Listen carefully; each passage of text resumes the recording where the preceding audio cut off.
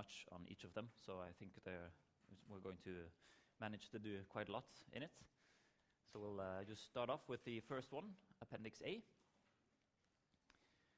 And what we're going to start looking at then is how a ROV is structured, so that all of the components, basically, of that you are most likely to find in an ROV. So we'll start off with this one, where we have, we'll start off at the top here. So in the middle, on the top, so both there and there, we have the lifting point. So this is the point where the main structure, the framework of the ROV, is connected to the lifting wire. So this is what's holding all of the weight of the ROV once it's out of the water and lifted off of deck.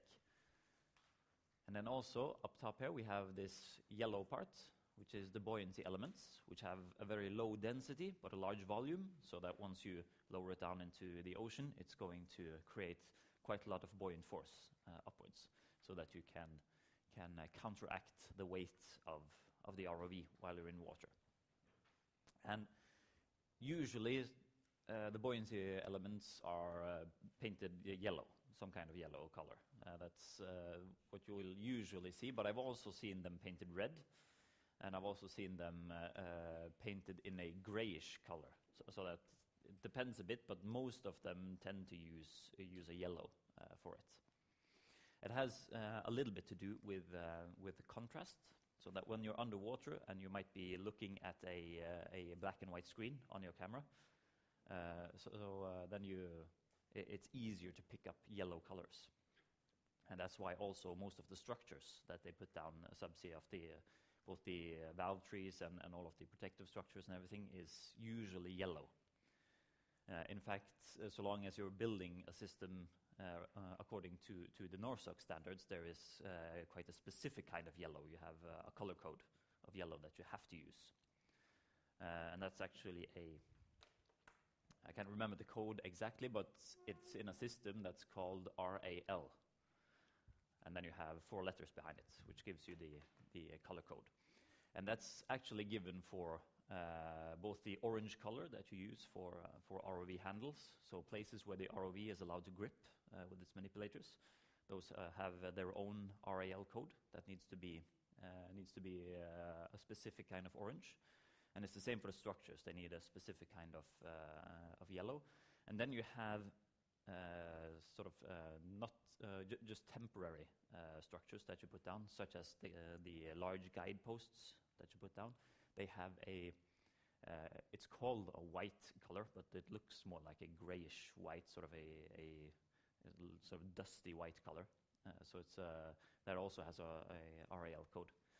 So there is quite a few of these things that are set that you have to use these colors when you're working with it.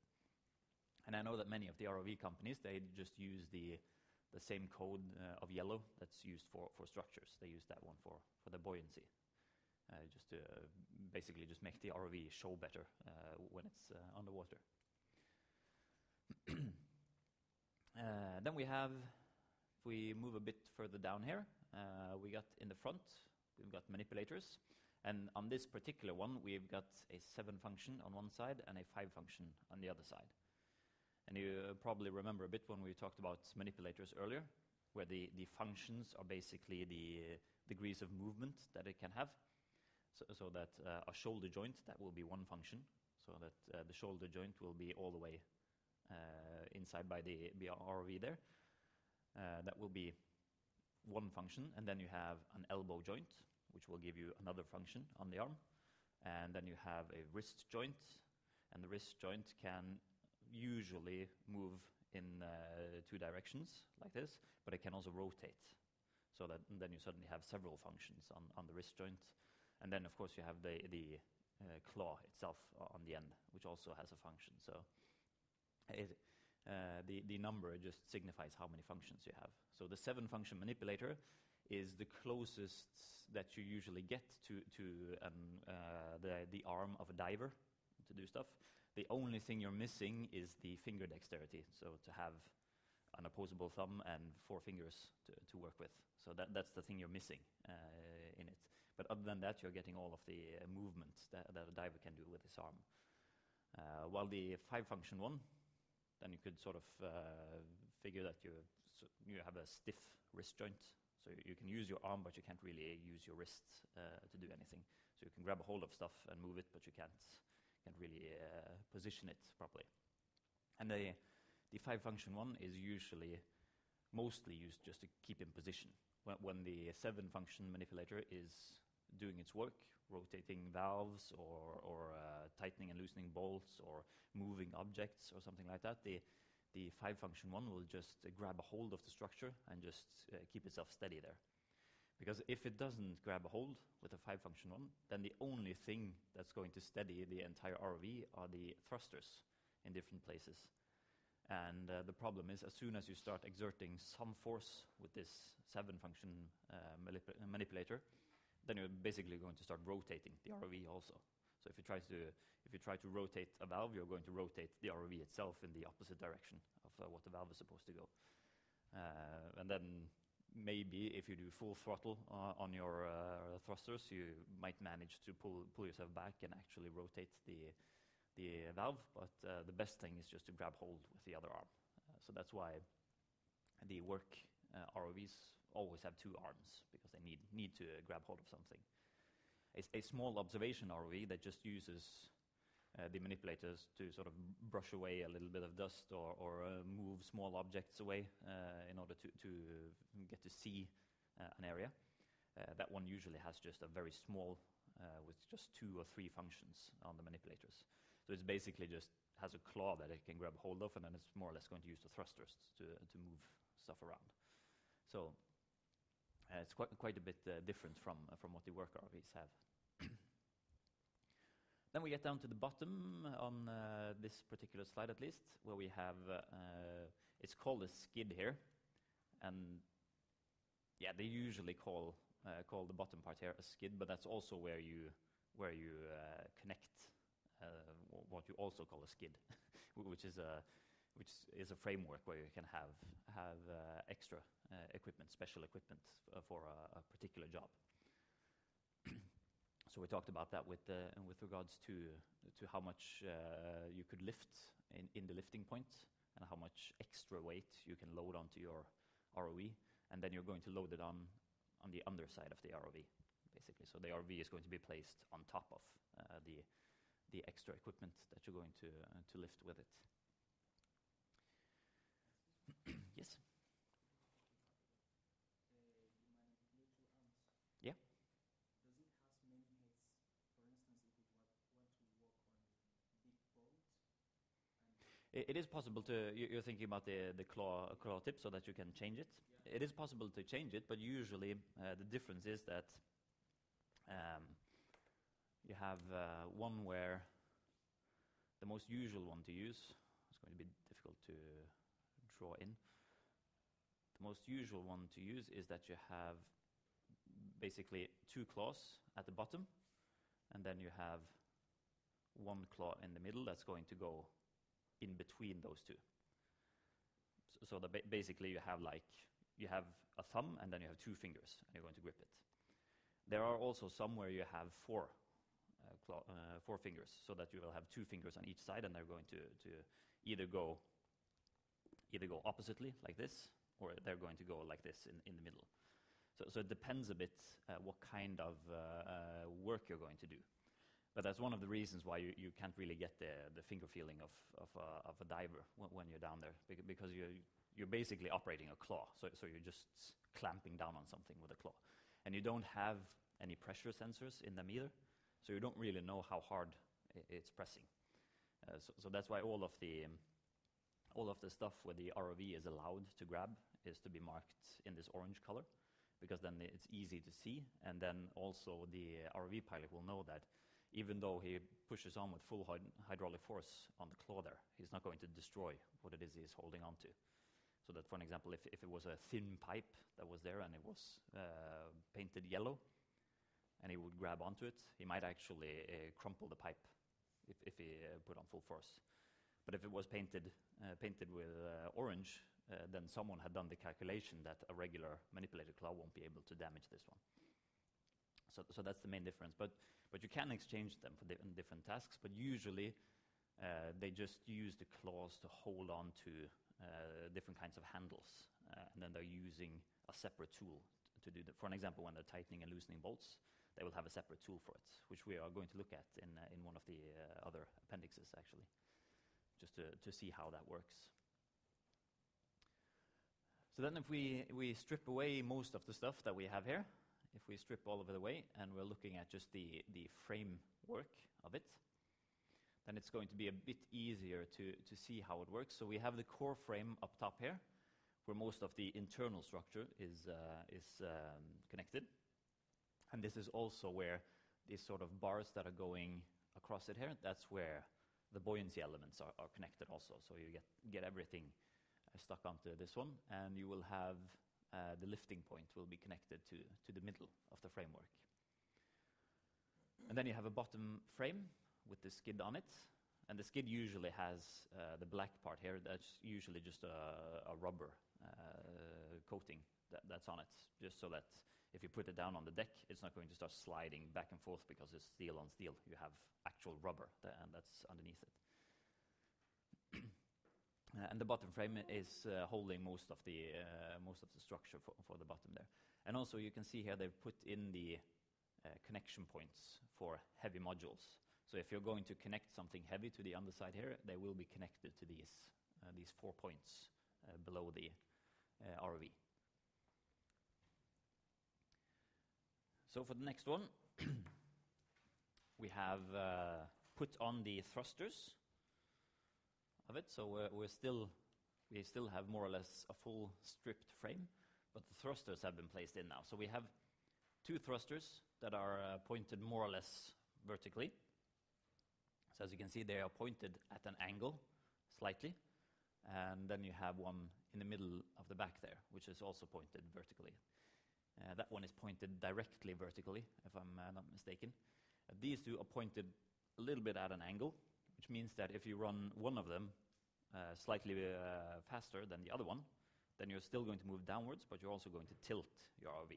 So it's just a way of, instead of actually moving the thruster back and forth, you can just regulate the velocity that, or basically the thrust that it's giving. And then you're going to get different effects from it. And then you have one in the middle here, which is basically for moving the entire RV sideways. So that's the main purpose of that one. And then we have 4 in the back. So it's one hidden in the back there, and then we have 3 more there. And those are just for propulsion, so that's just to run it forwards. So whether or not if you're going to turn it like you would turn a car, if you rotate the wheel of a car, you're going to turn the car like this. Then you would regulate one side of the thrusters, that you would regulate it to either go faster or slower. And then you're going to turn the entire ROV, because then you don't have an equilibrium between the 2 sides of thrusters there. Just in the same way as you would tilt it if you make sure that these don't run with the same amount of force. And if you wanted to be tipping forwards or tipping backwards, then you would regulate the thruster that you have in the middle there, pointing vertically. So there's a lot of ways that you can manipulate these, and everything there is mostly hooked up to the joystick.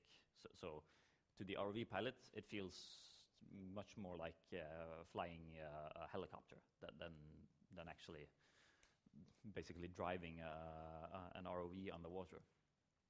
Because even though you're in water, you do still have the same degrees of freedom as in a helicopter. You can go up and you can go down, you can rotate in all directions, and you can go backwards and forwards and to the sides. So it's pretty different from driving a regular vehicle or running a regular boat, which is locked to one plane. Because here you have 3 planes of movement where you can move in, and then you also have rotations around all of those. So that's called 6 degrees of movement when you have that, because you have X, Y, and Z axis where you can move along. So that's 3 degrees of movement. But you can also rotate around each of those axes. So then you get 6 more degrees of movement. So you have 3 more degrees of movement. So you have 6 in all. That's actually also what a surface vessel has when it's moving with the waves, because then the surface vessel will also be moving up and down, and it will be rotating and tilting, so that you get sort of the same effect there, but it's still locked to the surface of the ocean. You can't really, it's not you that's controlling the up and down movements or anything, it's the waves that's controlling it. But with the ROV, you are controlling it yourself. So it's a bit different from other experiences. But if anyone's tried flying a drone that you can buy like 1,000 Norwegian kroners in the shops there, they're fairly cheap. I think you can actually get them down to just a couple of hundred kroners, fairly small of them. Looks like a helicopter with several rotors on them. So if you ever tried flying one of those, it's basically more or less the same control system as you would use for a ROV. Just with the ROV, you've got something that's pretty much larger and heavier, so that you need more force when you're moving it around. But this is just a general layout. It might look quite different. I know there's one work ROV that's called Constructor. So it has, instead of having these two pointed vertically, they're pointed horizontally instead, so that they're pointed like this instead. And then it becomes really easy to rotate the ROV, and also to propel it. They will just shoot it out to the sides here, and then they will propel it forwards. And then they got the same in the back. So then there's quite a few different ways of placing these thrusters and getting the same effect from it.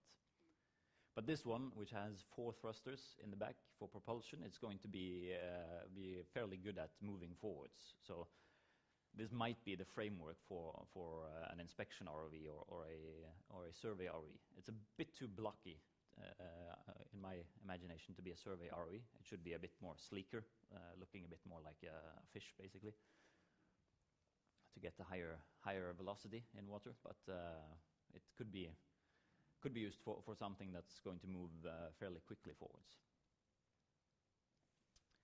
Then we'll put on a couple of more components on it. So we'll start off at the top here. So here we have compensators in the middle. So we have 3 compensators, and those are hydraulic compensators.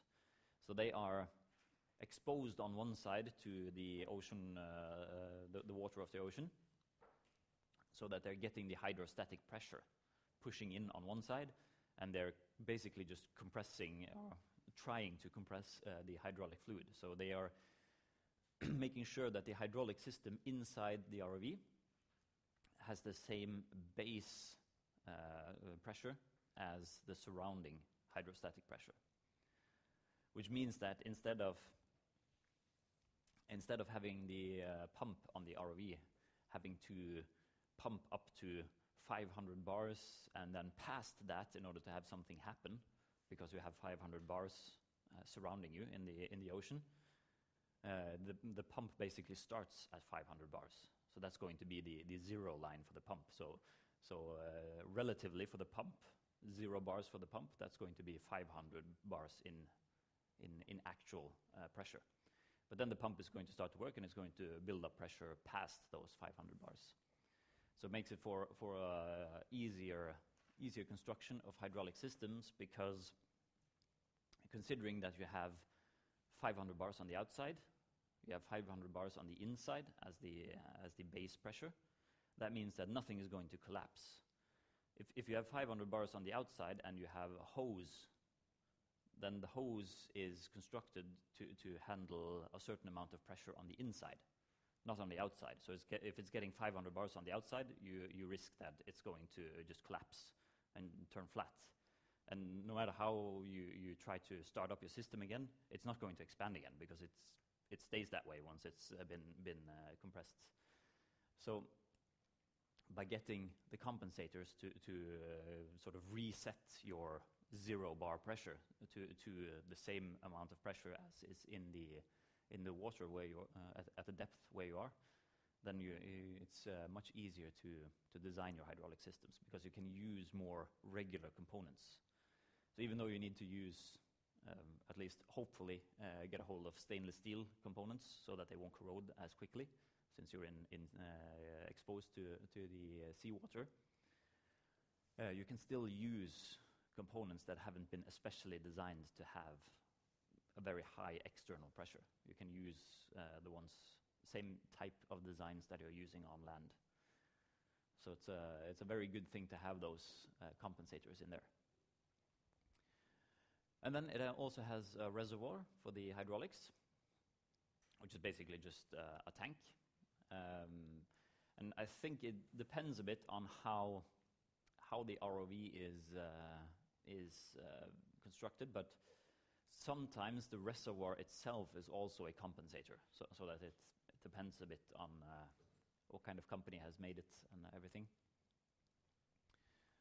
And here we have some control units for the thrusters, so they will be controlling the flow to the thrusters, because the thrusters are run with hydraulics, especially in a work ROV, because they need a certain amount of torque to be able to deliver that. And if you were going to deliver that amount of torque with electrical energy, you would need quite a lot of electrical energy to be delivered to the ROV, which isn't a problem anymore with the current technology that we have. It is fully possible, but the industry is sort of stuck in the rut with having hydraulics running everything. It is fully possible to create everything with electrics right now, but they're still using quite a lot of hydraulics in most cases.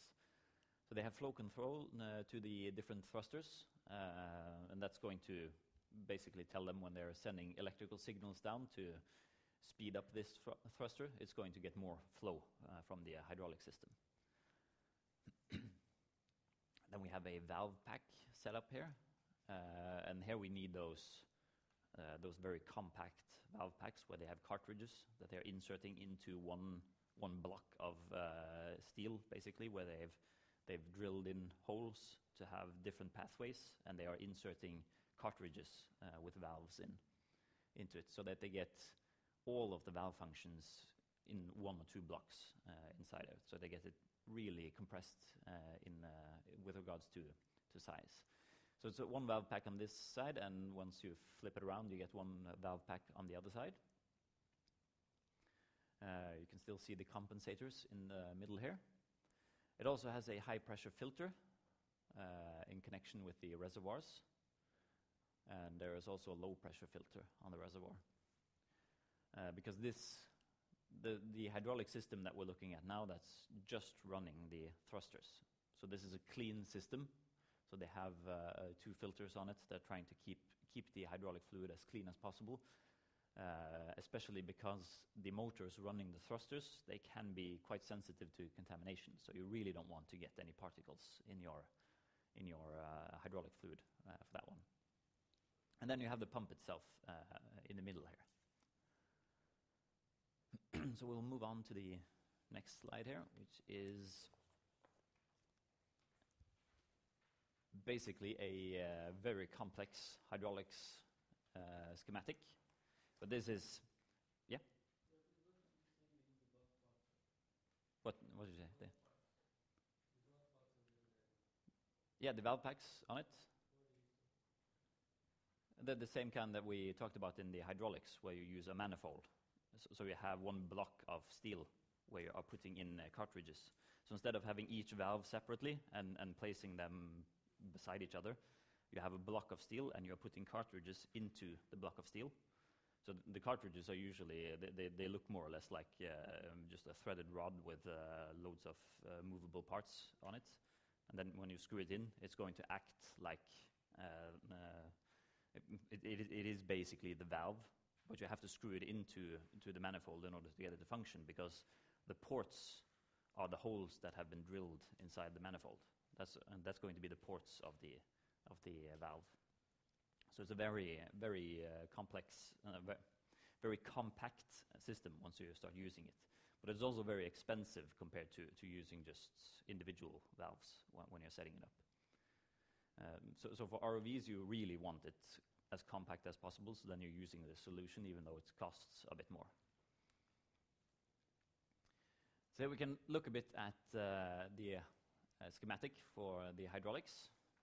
So bit difficult for me to read from this side, so I'm just going to consult my notes here. We have the reservoir at the bottom, which is as it's supposed to be.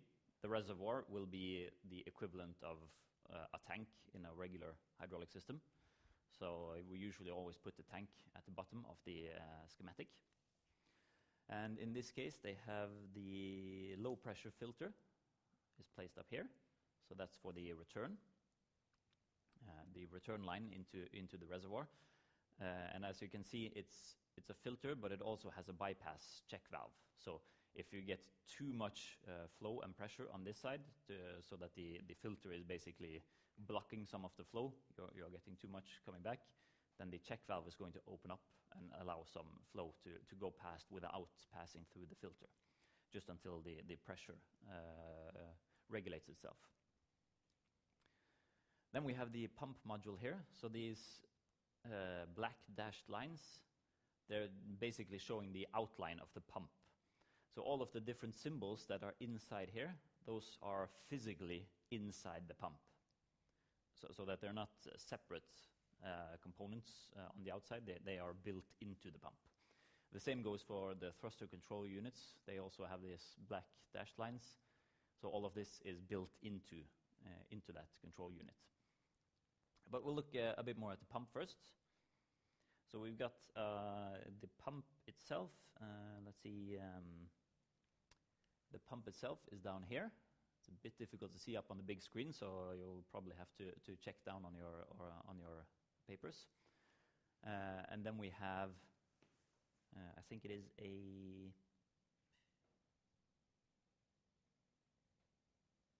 that one is probably a small compensator for the leakage line, so that you won't get too high of a pressure in the leakage line of the pump. And here you have some regulators for the pressures of it. And they can change directions, basically. So those are shunting valves. So they are made for switching the directions of the flow from the pipe, from the pump. And here you have the high pressure filter that's placed right outside the pump. So right after the pump, it's going straight through a high pressure filter. But you can see the high pressure filter has also been equipped with a check valve, which will allow flow to bypass the filter if you get too much of a blocking from the filter. Then we enter into the thruster control unit, and here we have pretty complex system with loads of smaller valves, directional control valves, and here you have the hydraulic motors, I think it is, placed in here. Now these are... No, there's the thrusters themselves are on the outside here. So those are the hydraulic motors that are running the thrusters themselves. And up here we have directional control valves. And these are, let's see if we can interpret it correctly. They seem to be, those are pilot valves. So they are giving pilot pressure to control the directional control valves. So that means that the directional control valves here, they are basically too large to have direct actuation. So they need pilot pressure to be actuated. We're going to get more into that in the next few lectures in hydraulics also. So we're going to look more at how this works. But that's the point with those up there. And you have the hydraulic motors here. And those, as you can see, all of those are connected to a compensator. And that's because in the motor, I'm not sure if they're using gear motors or not, but I'm just going to draw one.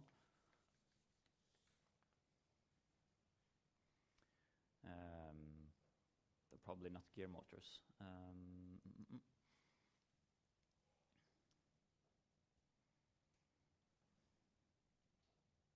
going to draw that one.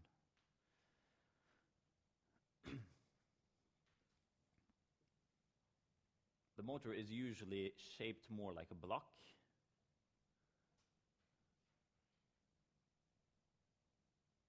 and then it has the shaft coming out. So the shaft is the one that's rotating. And then you've got probably some ports up top here or on the sides or something where you're getting hydraulic fluid in. So the hydraulic motor itself is located in here. So that's where everything is happening. But as we know from when we looked at hydraulic motors and hydraulic pumps, you have to have leakage because that's the whole only way of getting lubrication to your movable parts here. And you really do need the lubrication or else it's going to stall completely. And the leakage oil usually ends up in a compartment down here. And then it goes off in leakage ports and then back to the reservoir. But the thing is, in this compartment, it is in direct contact with the sealing rings along the shaft. And as we've looked at already, when you have leakage oil, you don't really get a high pressure here. You get a very low pressure because you don't really have that much oil wandering through here. You have just a little bit of oil, and the whole point here is just to catch everything of it and send it through the leakage line. But then if you have, just to continue on what we did earlier, 500 bars of hydrostatic pressure on the outside here, and you basically have no pressure in here with this leakage oil, the 500 bars, they're just going to implode the sealing ring straight into the motor. And then you're going to get loads of water flow into your system. So that's why they have this separate compensator. So they have one compensator just for this purpose, and it is connected to this leakage area on all of the thrusters, so that you're resetting the pressure on those also to get the pressure to start off at 500 bars, and then you have leakage oil coming in here, raising it to maybe a couple of bars more, maybe 5 or 6 bars extra, so you get 505 bars maybe going through the leakage line. But still, the pressure in your reservoir is also 500 bars, so that's not a problem. So you have a minimum pressure on your entire system that's 500 bars. It's not going to be a problem at all. But you really need to have that minimum pressure also inside the leakage line in order to avoid collapse of it. And then we go a bit further here. We have the valve pack up here. Look at that one. And it also has a separate compensator. Because also in the valves you're going to have leakage lines, and you want to compensate those also. And you can see it's pretty intense looking at the different symbols here. It's sort of a problem also because the symbols are really small, so they could have done it with they could have blown them up a bit more to make them easier to read. But if you really look closely, it's the basic directional control symbols that we've been looking at in the hydraulic systems right now. They're just very small, so they're a bit difficult to see. So they look to be, they are 4 ports and they are 3 ways. So they are 4 3-way valves placed up here. And then you have different kinds of shunting valves and pressure valves regulating the system also. That being said, I know that most newer work ROVs that are created, they usually use something called proportional valves or servo valves instead of regular directional control. And the proportional and servo valves, they are a bit different because they don't, instead of having like these they have 3 switching positions and 4 ports, and you are either in that position, or in that position. That's the effect you have, and then you might, depending on what overlap you have, you might have some transitional effects when you're switching between them, but that's basically the 3 positions that you have to choose from. That's the effect that you're going to get from this valve. The proportional and servo valves work a bit differently because they make sure to have a sort of continuous flow between the different functions of the valve. But we're getting those in a later chapter in the hydraulics system, so we are going to look at those also. So I'll tie it back into the ROVs when we get that far in the hydraulics. Then we're going to look at the compensator. No, the reservoir was this one. But as you can see, this one is also built as a compensator. So instead of having a separate compensator for the reservoir, they've just built the entire reservoir as a compensator. And we can see that because we have the holes in the end here, which are open to the seawater. So the seawater comes in here, and the seawater is going to push on this surface as a piston. And in order to help it a bit, we have a spring also to add some pressure, which means that most likely the reservoir isn't going to be at 500 bars, but the spring might actually put it at, for example, 510 bars or something, so that you are actually giving your base pressure a bit more than the hydrostatic pressure on the outside, which can be a smart thing to try to avoid the collapse of hoses and stuff like that. So this is basically a piston connected to or separating the hydraulic fluid on this side and the ocean water on this side. And depending on how much fluid you need to use inside your system, this piston is going to be moving back and forth. So if you have quite a lot of cylinders in your system and you extend all of them, you're suddenly pumping a lot of your fluid into your system and into your cylinders, and it's going to stay there, which means you have less fluid in your reservoir. That means that the piston is going to move quite a lot closer to this edge, just by the force of the spring and also the water pressure on the outside. But it's going to maintain the base pressure in the system because of this. And then once you retract all of your cylinders and you're suddenly getting loads of fluid back into your reservoir, then the fluid is being pushed in here, and it's going to push against the piston spring and also the seawater, and it's going to move the piston back out. So it's the basic way of how they work. But just to make sure that your operators have the ROV pilots know that they have enough hydraulic fluid to do what they're thinking about doing, there is also a volume sensor in here. So it's making sure that you don't run low on hydraulic fluid. So it's looking at how much hydraulic fluid you have left in your reservoir. And then you have an electric connector here, which goes to the volume sensor, and just to give you signals on how much volume you have.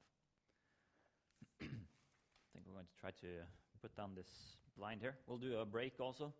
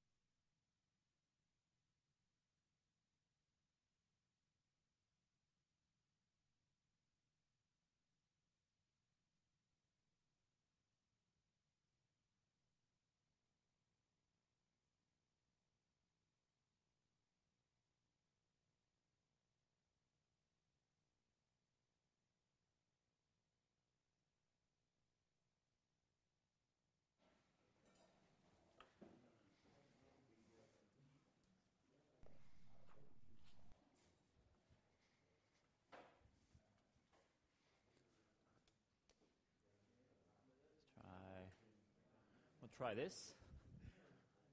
Is it easier to see the screen now? Or? Yeah. Right. We looked at the hydraulics schematic for the thruster system, so the clean system, before the break. So now we'll look at putting in a bit more components in it. We'll start off up here. So this is the back of the ROV. And there's a power transformer. So it's going to transform the electrical energy coming from the surface vessel being supplied into the ROV. And it's going to transform it into the correct voltage and everything to be delivered to the different components. And here is a termination box for the electrics. We also have the electrical motor in here, and that's the one that's running the hydraulics pump. So that one is being supplied with electrical energy, running it, and it's converting it through the pump into hydraulic energy. And here we also see that they've put in, they've just called it a pressure bottle. I've mostly heard it being referred to as an electronics bottle, which basically means that it is a pressure bottle, much like the one you would use to keep gas for your stove or something, or your barbecue or whatever it is. Or maybe even in the workshop to do cutting and welding and stuff like that. So it's basically just a pressure bottle. So the terminology is correct there. But instead of having gas as the only thing inside this one, you also have all of your electronics. And you usually have either nitrogen or CO2 as the gas inside it. I think most companies use nitrogen when they are filling them, but I know that there are a couple that use CO2 for it.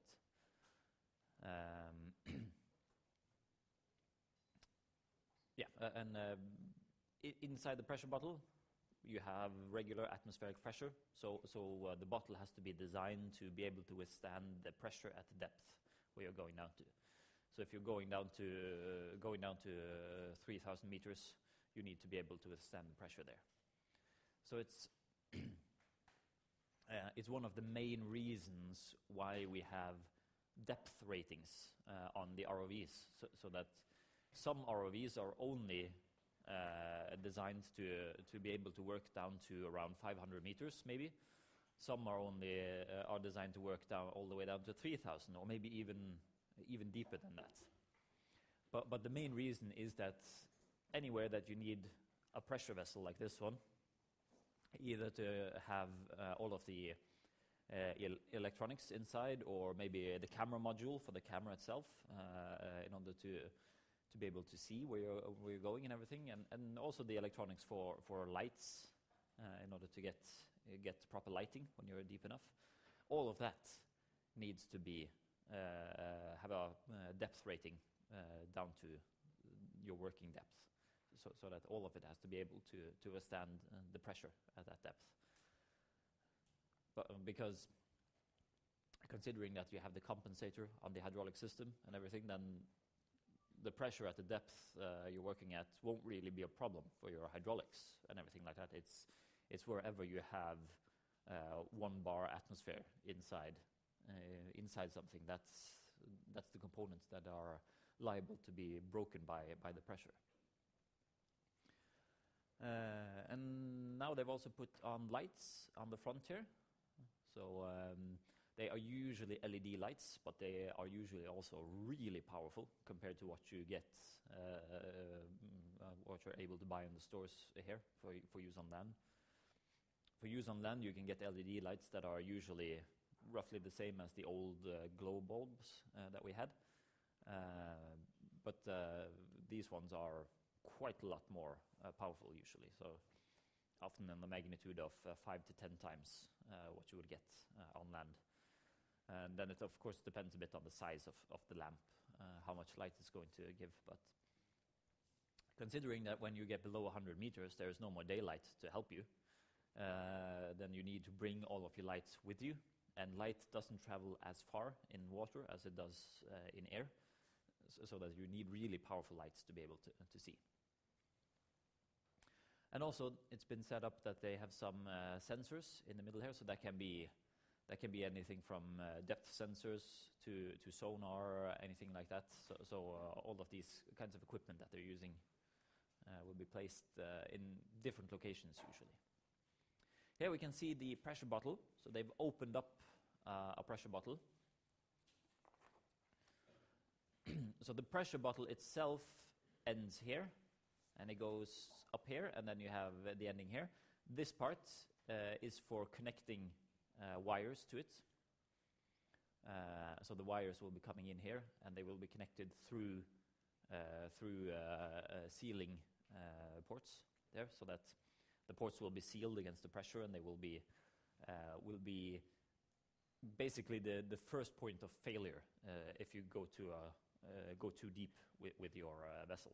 It's the sealing on your electrical connections that's going to most likely fail first.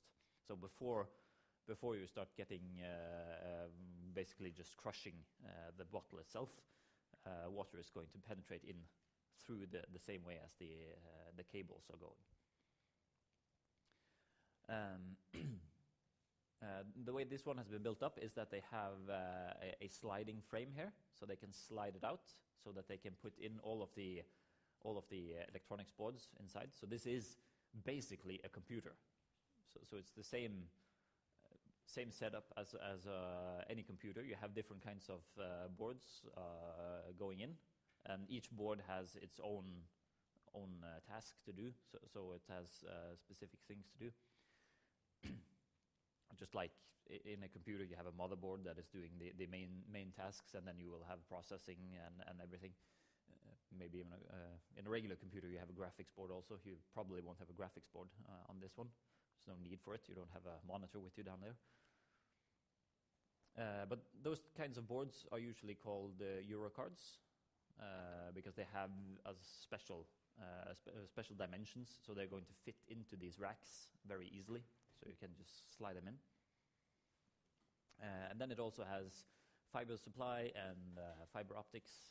And then all the way at the end here, there is the end cap.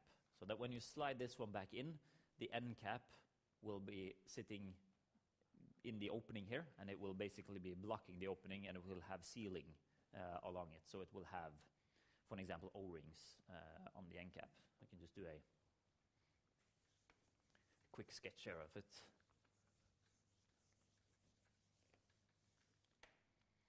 So if we've got the bottle going in here, and the connections over in this end, and then we're sliding the racks with the cards in here, then the end cap, let's see if I create this one a bit thicker so that we can see the walls of the bottle. So the end cap will most likely be fitting inside here. And it will have O-rings going around. And usually you have two sets of O-rings, so you will have a double layer of sealing on them. The O-ring will of course be rated for the pressure that it's going to be getting. But the reason for using two O-rings on it instead of one is basically that if one of the O-rings gets damaged, if the first O-ring is damaged, then once you do your next service on this electronics bottle, once you pull it apart and going to go through all of the electronics, just to check that everything is okay, you will see that there will be moisture between the O-rings, so that then you know, okay, I have to exchange these O-rings because they're about to break now, because they do lose some of their properties as they age, so they need to be replaced every now and then, and they can also be damaged when you're putting it in and everything. So having the two of them makes that the moisture will be trapped between them instead of going all the way in and damaging your electronics. So that instead of getting to the point where shit, something's not working in here, we really need to do an emergency service on this one, then you can instead discover it in your planned service that one of the sealing rings isn't working as it's supposed to, so we will exchange both of them to be on the safe side. So that's a very very nice principle to use when you're working with the electronics. And the same goes for camera housings, when you're creating camera housings for it. Just even though none of the suppliers really say that you should use two barriers in there, so because the O-ring suppliers are of course saying, "Oh, our O-rings are perfect; they will work no matter what." And if they don't work, then then you've used it in an incorrect manner. So it's not our fault. But just giving yourself this opportunity, especially considering if this is equipment that's going down to 3,000 meters, it's probably going to take 30 or 40 minutes just lowering the ROV down. And then when you're down there, you've started working, and then something goes wrong because you get moisture into your electronics. Then you have to pull it back up again. You have to fix this. Maybe some of the electronics circuits got fried, so you have to exchange those also. Maybe you didn't have replacement parts for that. So you have to get it flown in with helicopter. And then when you're done fixing it, then you have 30 to 40 minutes of lowering the ROV down again before you can continue work. That's considering that a typical day rate for an ROV vessel is easily $50,000 to $100,000. You really don't want to waste a full working day just messing around with something like that. So it's very nice to have a double layer there, just to be on the safe side. The next one is an electronics schematic. So here we have in the main part here in the middle, that's the bottle itself, basically just showing what it can be connected to. So inside here you have all of the control electronics that will help you control everything. And you can see that you will have the termination box connected here, and then the motor going to the pump. It says hydraulic motor there, but that's a bit confusing. Basically, it's the electric motor that is running the hydraulic pump. It means so. But that's being controlled through the control bottle. So you got a fiber cable going between those. You've also got cables going to the hydraulic valve packs because they are solenoid valves. So you need the electronic signals to be running all of your valves in the hydraulics. And also you need to get signals from volume sensors in your hydraulics. And also running your manipulators and motion sensors and sonars and depths and everything like that. Then we have more stuff being connected over here. And here you have like more specialized equipment, so more for the survey ROVs and inspection ROVs and stuff like that. You have multi-beam echolocators, cameras, lasers, even more cameras, sonars. The bathy stuff is bathymetry, I think it is called. It's basically mapping the ocean floor. So it's a very, very difficult word to pronounce and everything. It looks very easy when you see it, but it's fairly difficult.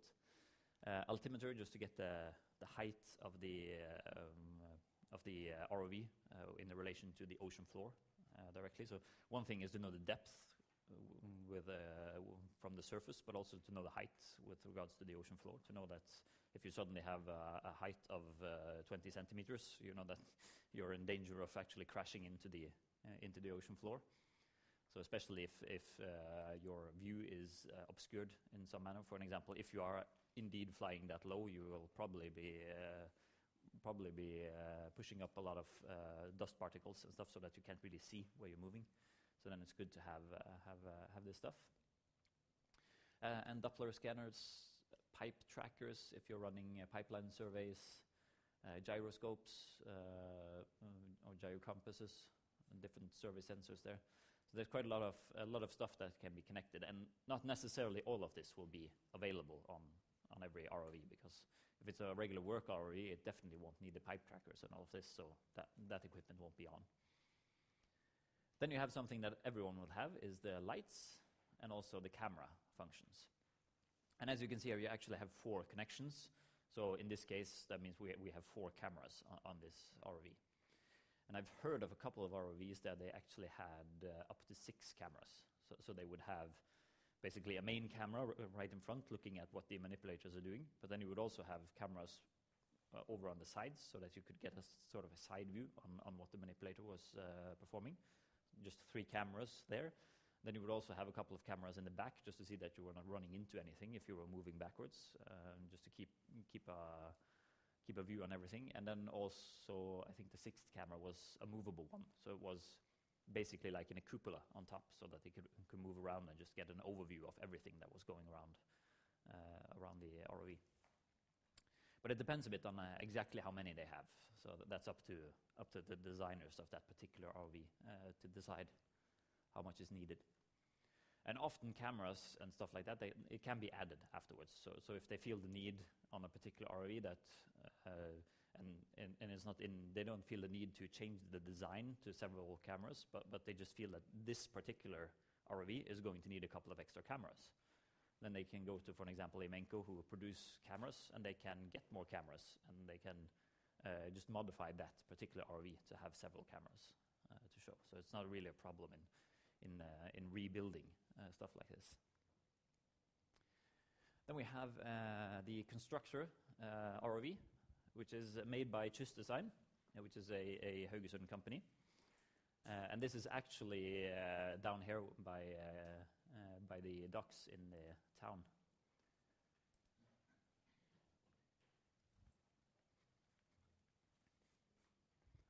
So they're just doing a test out in Smeasundet, just checking that everything is working. So that's the TMS up top there, and there you have the work ROV itself.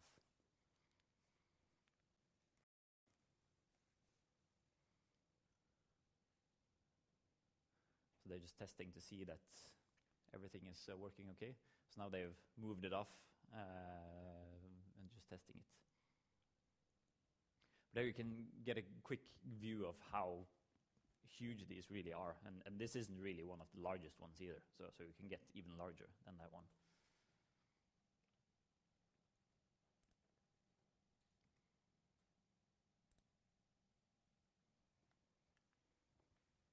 Was that that was the last one on that one.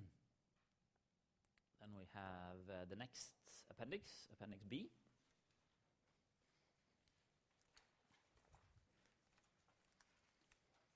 We're going to look a little bit at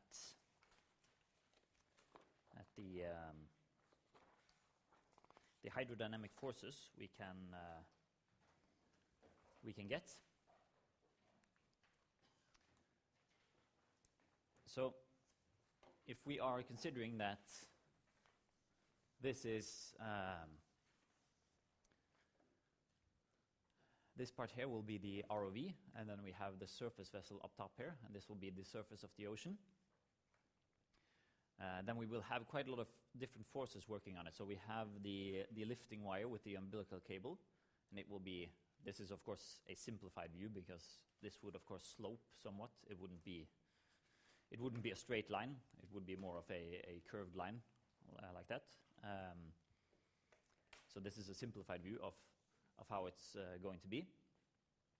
But you will have forces on the cable itself, and you will have the weight of the cable, and you will have forces on the ROV or the object that you have down at the end there, and you will also have the weight of it. So if it's an ROV, the weight won't really be a problem because there won't be much weight in it, but if it is a large module that you're lifting down, the weight will of course be quite a large contributor to the forces working on this one.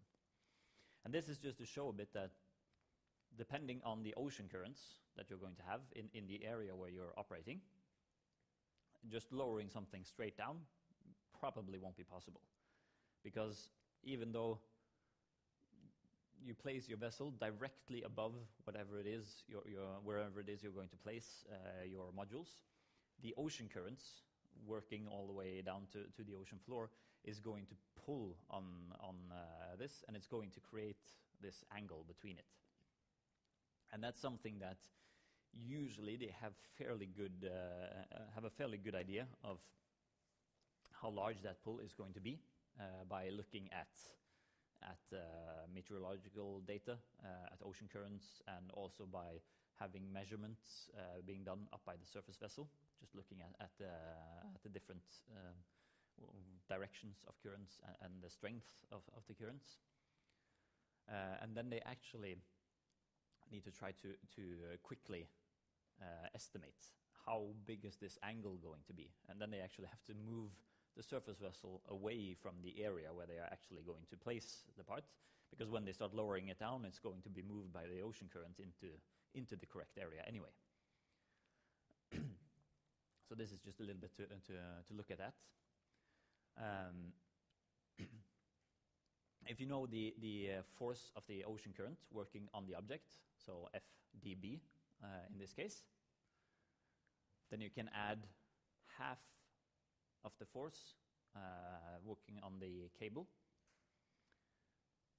to it, and you can divide it by the weights, and then you're going to get the tangential function of the angle in this case. So of course, if you do the arcus tangens over here to figure out what the angle is, you are going to get the exact angle. So this is one way of figuring out how it works. Exactly how much force you get from current and stuff like that, it is highly dependent on like the cross section of the cable that you're lifting with, the lifting wire and umbilical cable. Just how thick is it? That's going to have quite an impact on how much force you're getting on it, because that's regular drag force basically. It's just the ocean pushing past it, and it's going to pull it along with it.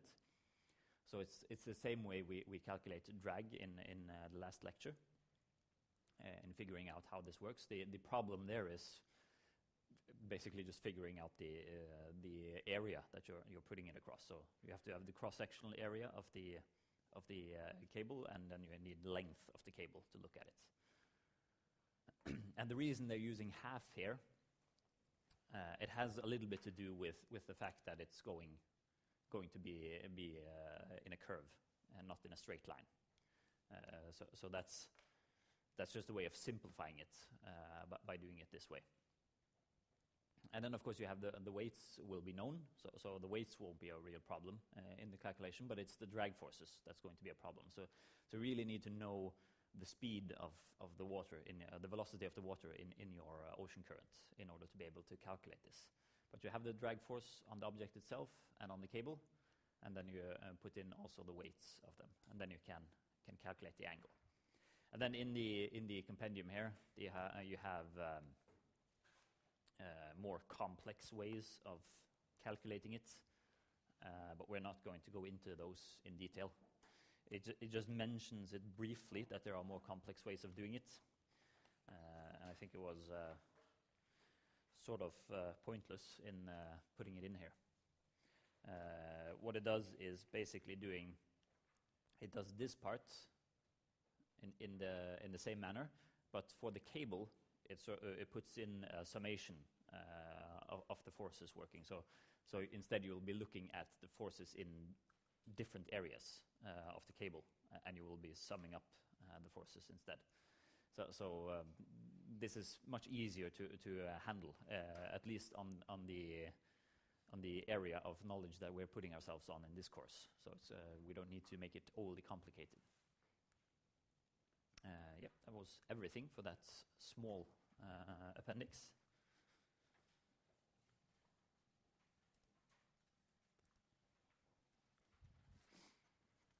Then we're going to start looking at different kinds of ROVs, just some examples of them. So here we have a V8, which is a observation ROV.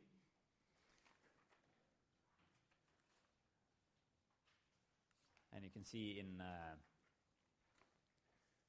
it's not all that good of a quality on the copies here, but we'll do the best we can.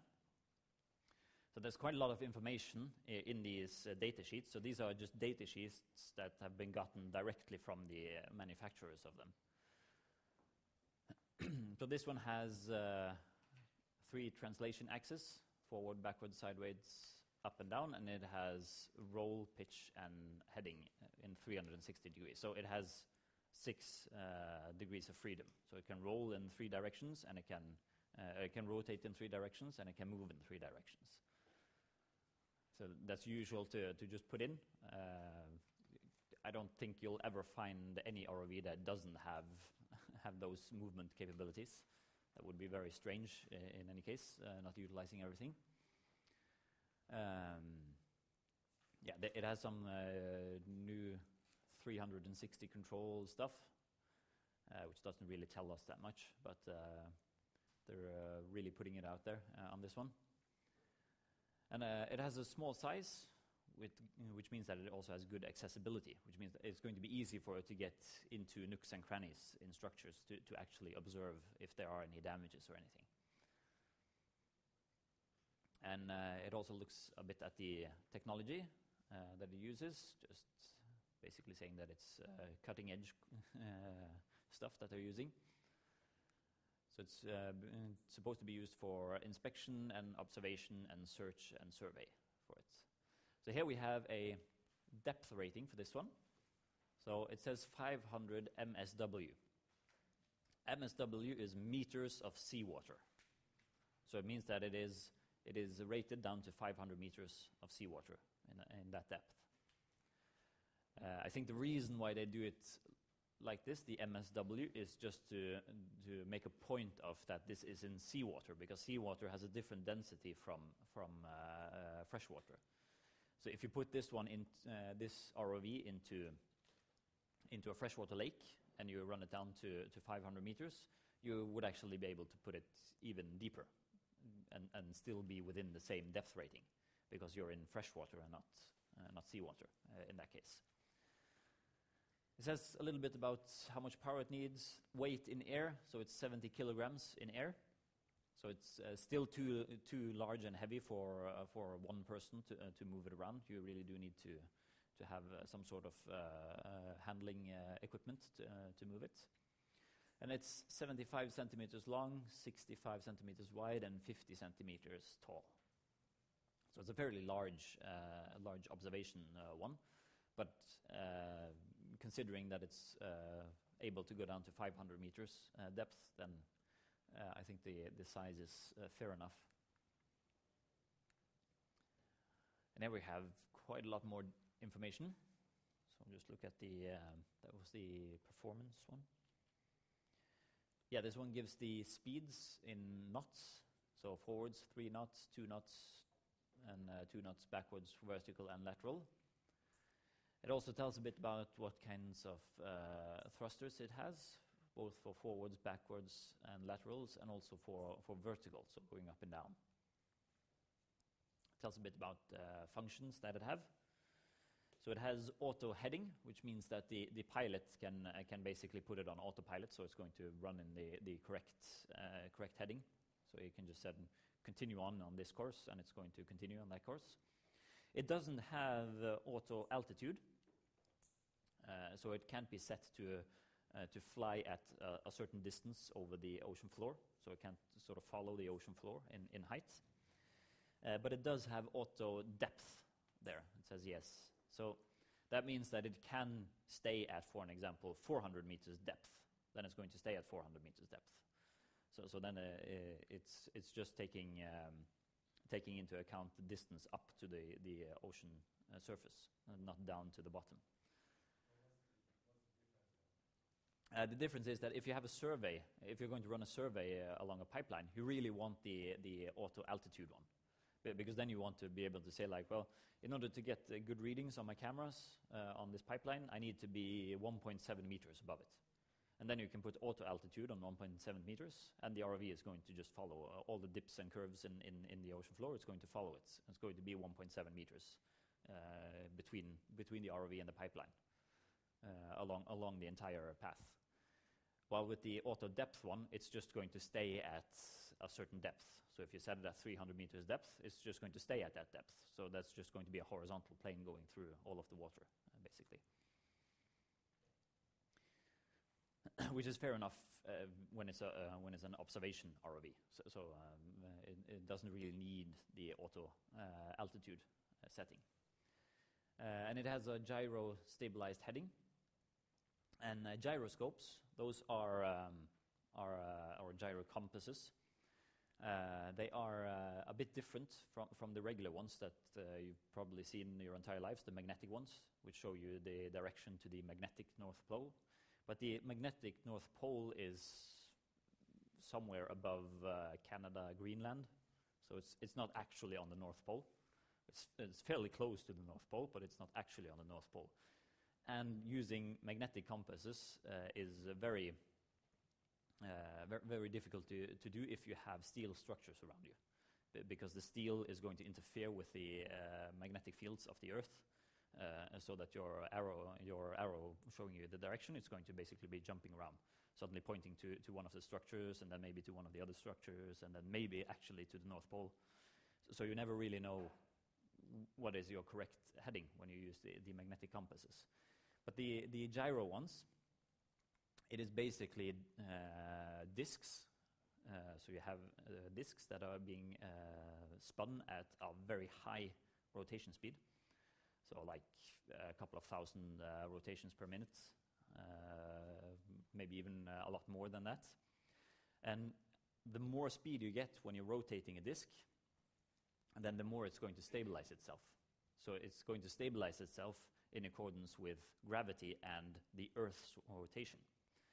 So since the Earth is rotating, it's going to stabilize itself pointing north to south. If you have it in the vertical axis, when you start spinning it, it's going to stay in the vertical axis. So whatever is around it, you can start tilting it, but the gyroscope is still going to stay vertical. And if you have a horizontal one, it's going to stay horizontal when you're moving it around. And this is actually used on like hangar aircraft, so aircraft hangars, where they have these ships, these huge ships where they are flying off the fighter jets and everything.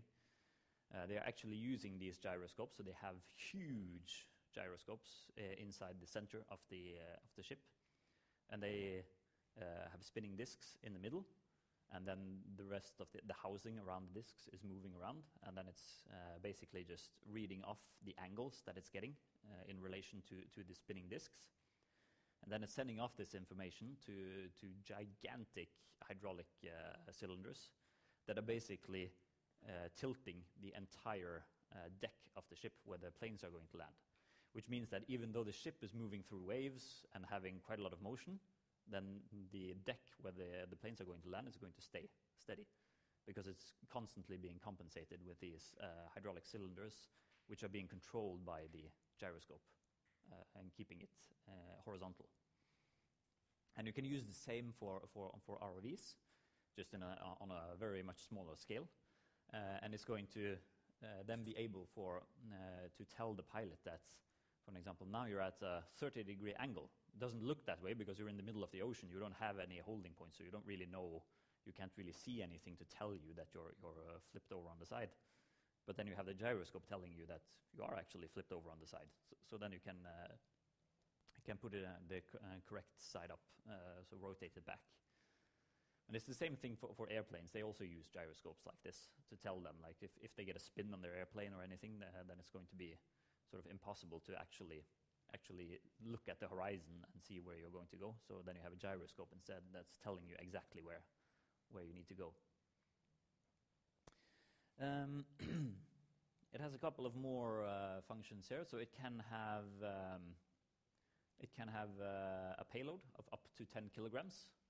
So basically, it has a small manipulator up front there, and it means that it can carry something that weighs up to 10 kilograms with it. So for an example, a small tool with a brush or something to clean off areas it's going to inspect. And on the surface, it has a launch and recovery system, and it doesn't have a specific one because it can be interfaced to different kinds as it says there.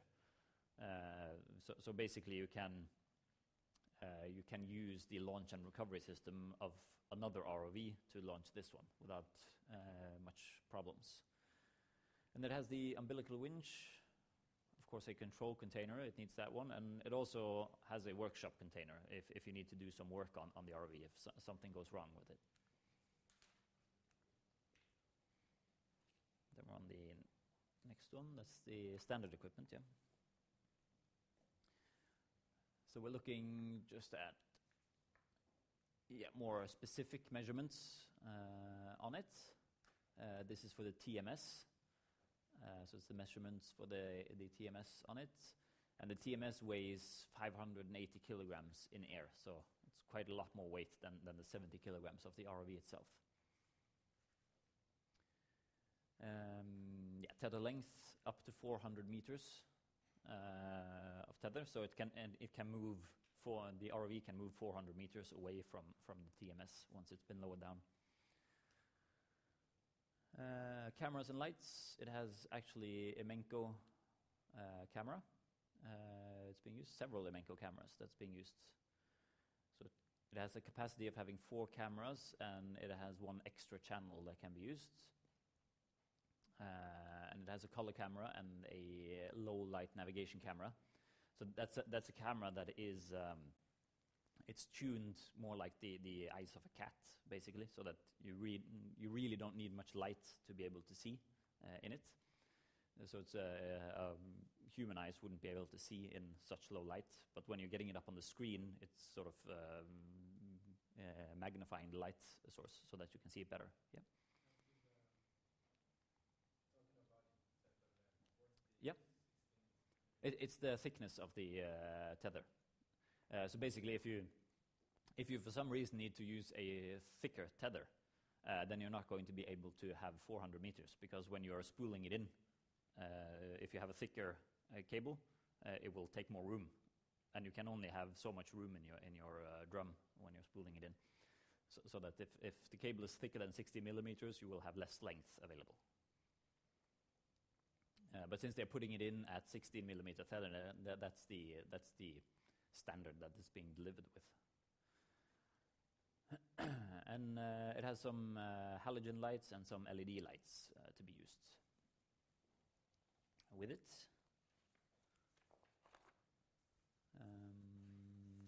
Some more instrumentation on the side here. It has some depth gauges, gyro and accelerometer, telemetry stuff. It's good information if you're looking to buy the ROV. So this is good information to know, but this is more just to go through and looking at what's the kind of information that you're going to be presented with when you're working with ROVs. Because it might not be that you're directly working with the ROV, but it might be that you're designing something that the ROV is going to install. And then you're most likely going to be told that it's this ROV from deep ocean is going to do it. So a constructor, a work-class ROV is going to do this stuff. And especially if you need to utilize the hydraulics package that it has with it, if the equipment that you are designing that's going to be installed needs to be interfaced into the hydraulics there and be run by the hydraulics on this one, it is very nice to know, well, at least what's the hydraulic system? How much flow can I get from the system? What's the pressure I can get? How many ports do I have available to connect to? All of that stuff. What are the valve options for control when I'm going to use it? So stuff like that is very nice to get to know. So this one has different key datas. So we get dimensions of it, weight. As you can see, it's almost 4.5 tons, so that's quite a load. But that's including the payload. So that's if it's actually carrying equipment. So that's the maximum weight you can get on it. So 150 horsepower. So that's more than the engine in my Volvo. So that's quite a lot of power you can get from it. And it can have 600 kilograms of payload. So that means that we are at 3,800 kilograms in just sheer force of the ROV. And through frame lift capacity, so it can actually lift 3 tons when it's being lifted. Then, so the framework of it has quite a lot. It can go down to 3,000 meters of seawater, and there is some free space inside the framework here where you can actually put in some. So you have 520 by 520 millimeters, which is going through the entire ROV and right in front of the center of gravity. So it means that you can actually put sensitive equipment and you can hide it inside the ROV, and then the ROV can pull it out to install it later on if needed. And hydraulic supply for tooling. So you have one pilot-controlled outlet on the main pump, which can deliver 250 liters per minute at 200 bars. So that's a very nice system to use. And then you also have an auxiliary system at 105 liters per minute and 210 bars. And you are able to have one connection with full flow and 4 connections with proportional flow. So that means they have proportional valves controlling those, with 80 liters per minute as the maximum. Or you can have 20 connections to the proportional flow and then get 8 liters per minute on each of them. So you can have quite a lot of different connections on it. So it depends a bit on what kind of equipment you're putting in. Do you need a lot of flow through one port, or do you need to have many ports connected? And in the electrical stuff, you have 13 connectors. And as you can see, they're called survey connectors. So that's if you're just going to place survey equipment on this work ROV and run pipeline survey for a short length of pipeline, for example. So if you don't have any specialized survey ROVs available and you have a certain amount of pipeline that needs to be surveyed right away, then you can just put the sensors on this one. You have the possibility of connecting 13 sensors to it, and then you can run a survey with this one. And then we have that web page. I'm just going into this web page before we finish off for today, just to show a little bit. So this is Just Design's web page when they're in, and we usually use Just Design as our model when we're doing this, because it's a local company, so we want to promote them, of course. But you have other large ones. We have FMC, Schilling Robotics. They also create a lot of ROVs, and you have many ROV companies around the world doing stuff. And like if you want to look at ROVs, usually you go to the web page of the ROV supplier, and then you can open up their ROV systems. So if we look at, maybe we want to look at a survey ROV instead of the constructor. So then we can see what they have here, different kinds of survey ROVs. They didn't have any technical specifications available on that one, so we'll go on the constructor instead. So you can see we have technical specifications over on the side here. That's just a quick summary of the most important stuff from it. But then you also have different kinds of data sheets that you can download as PDFs and get the full information on it. So that's a very usual way of doing it, so that you will just be told who is supplying the ROV and what kind of ROV is it, and then you yourself have to go in and try to figure out the stuff that you need to know. So then we'll stop for today, and we'll continue next week.